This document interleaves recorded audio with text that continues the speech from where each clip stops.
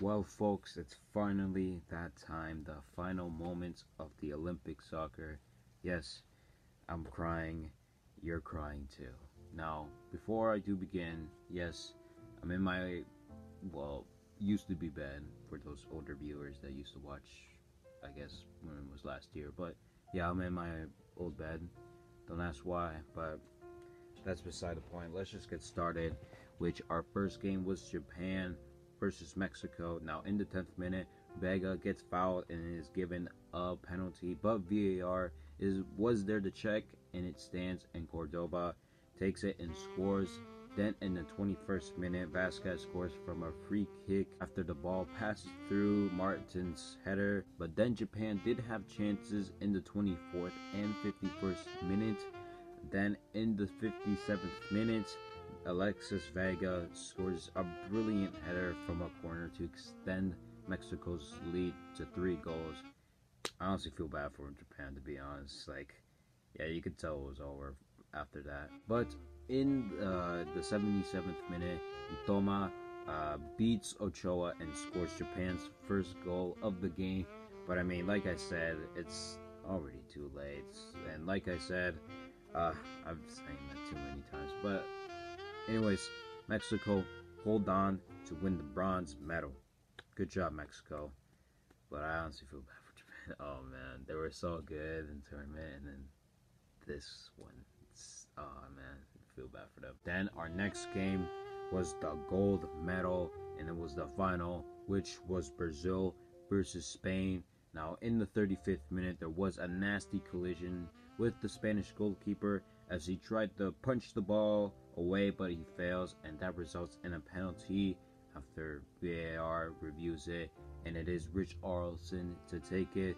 But when he does take it, he misses, and his shot makes the ball go over the crossbar, and he misses. Then in the first minute of stoppage time, Cunha scores for Brazil after Dani Alves saves the ball from turning it into a goal kick, and Brazil are the first one to take the lead in the game. Then in the 51st minute, Richarlison gets a huge chance as he's onside and he's with, I mean, there's like defenders, but he fools a defender, and it's just, I guess, a 1v1 situation with the goalkeeper.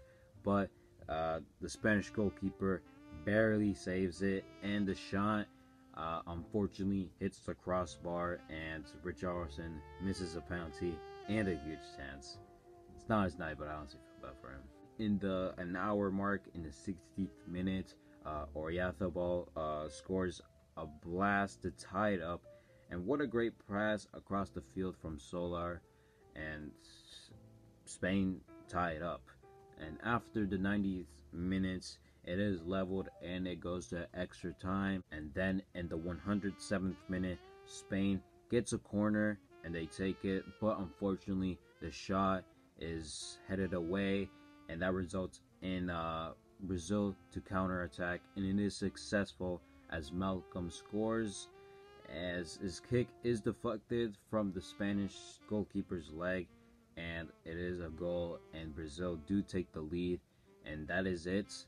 And Brazil do hold on, and Brazil win back-to-back medals for the first time since 2004 and 2008 with Argentina. Good job, Brazil. Honestly, I kind of did wanted Spain to win. Like, I heard Pedri played a lot of minutes this summer. Poor Pedri. Just for a silver and a semifinals loss to Italy. It's okay, though. But, yeah, guys, that's about it for Olympic soccer. Yeah, I know, it's sad, but you know what? That is it for our nation's cover here at It's Jason.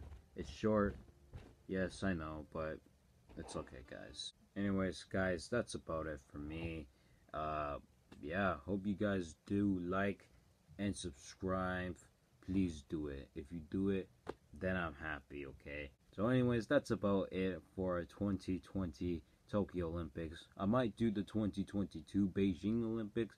I don't know. Looking for a sport to do it. Maybe hockey, because that's like the only interesting sport in that Winter Olympics. But anyways, folks, join me in the 2024 Olympics in Paris, as Belize will be the future champions there. Okay, just like, subscribe, bye.